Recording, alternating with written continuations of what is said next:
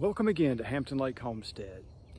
In this video, I want to talk about another pest problem that I've just found, but this time it's not in the squash family, but in the corn. So stay tuned.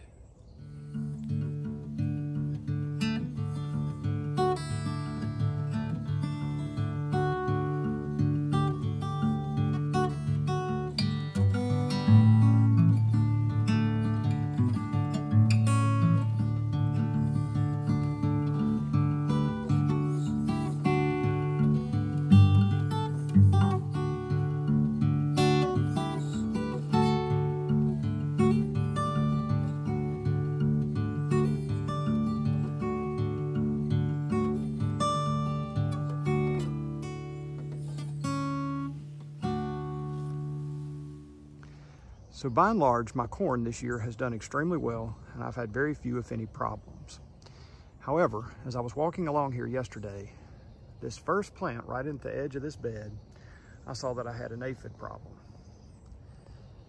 And as you can see, there are also ants crawling along here. And ants and aphids tend to go hand in hand. These are not fire ants, these are sugar ants.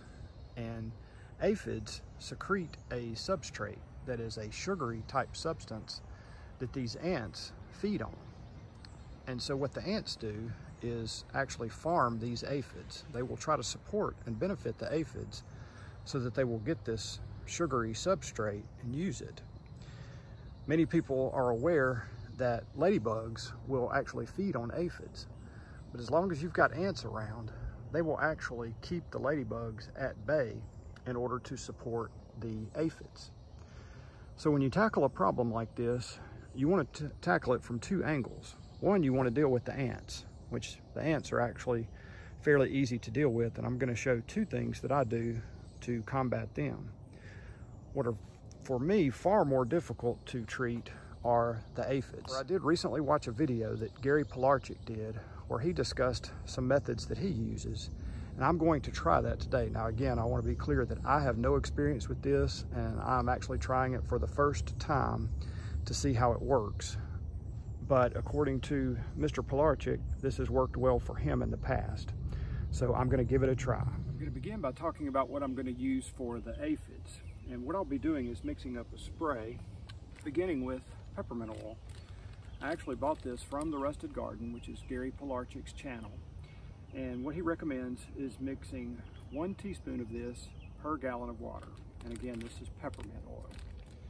The other thing that I'm going to be using is just a regular detergent. You can also use Castile soap, and so I'm going to be mixing 1 teaspoon of this also per gallon of water.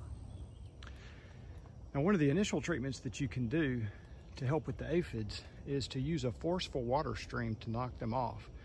And so before putting on the spray, I'm just going to spray this plant forcefully to try to knock off as many aphids as I can.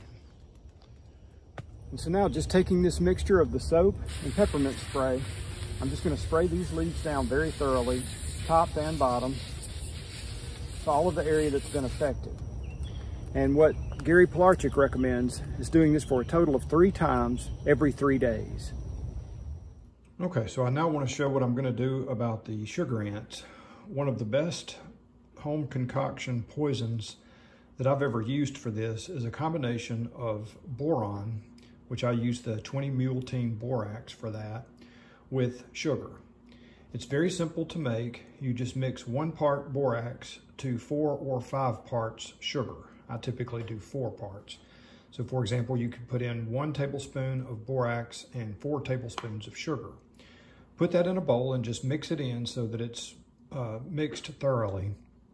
And then what you want to do is put some of that in powder form into a container, and then another part of it you want to mix with liquid, with water specifically, until it dissolves. And by putting them in these firm containers like this, it keeps pets from getting into them. But what you want to do is drill a hole in the side high enough to where the liquid and the powder will stay down in the bottom, but where ants can crawl into it and get to the poison. So I have holes drilled in each of these. This one is the liquid.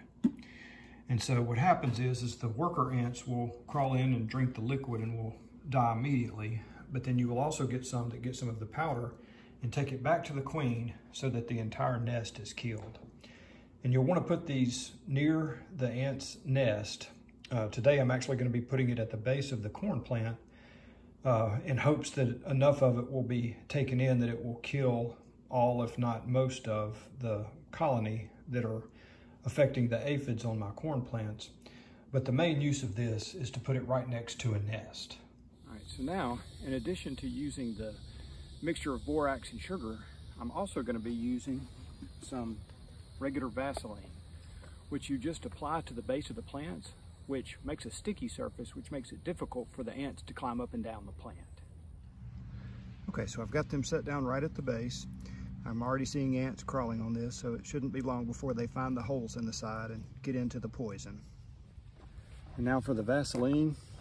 I'm already seeing ants crawling up and down this stalk. So I'm just going to take some of this Vaseline and put it all the way around. Apply it liberally. And this should create a barrier to keep the ants from going up and down. Doing a follow-up now on the aphids. This is now 3 days since I did the initial treatment. While there's still signs of the aphids, it's not nearly as bad as it was. I'm also still seeing some of the ants that I was seeing before, although they are not as bad. I do still have the Vaseline in place, although we've been getting a lot of heavy rain over the past several weeks, and especially over the last 3 days. So I need to reapply some. All right, just spraying the plant down with the combination of peppermint oil and detergent again.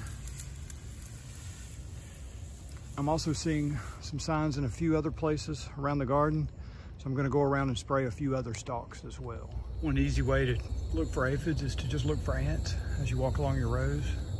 Seeing a few ants on this plant, and when you look way up at the top, I don't know how well it shows up on camera, but I'm seeing just a few signs of aphid right up near the tassel and actually out onto the tassel. So here's one I need to spray as well. I'm not finding that many that are affected, but enough that I want to get on it before it spreads to any adjacent plants. All right, I found maybe 5 other stalks in the beds that needed spraying.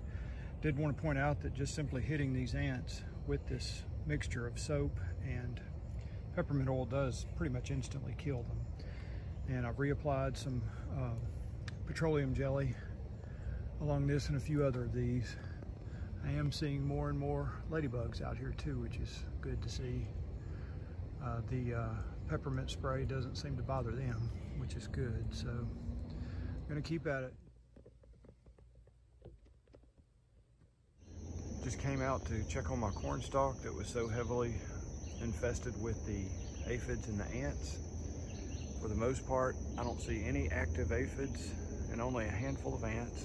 I am still seeing ladybugs, and there's just a little bit of this residual material that they leave with the exudates. I've washed most of it off though, and so for the most part I'm calling this corn plant cured. If I see any more activity, I'll continue to spray, but I think that it's going to be able to produce corn now. Thank you so much for watching, and have a great rest of the day.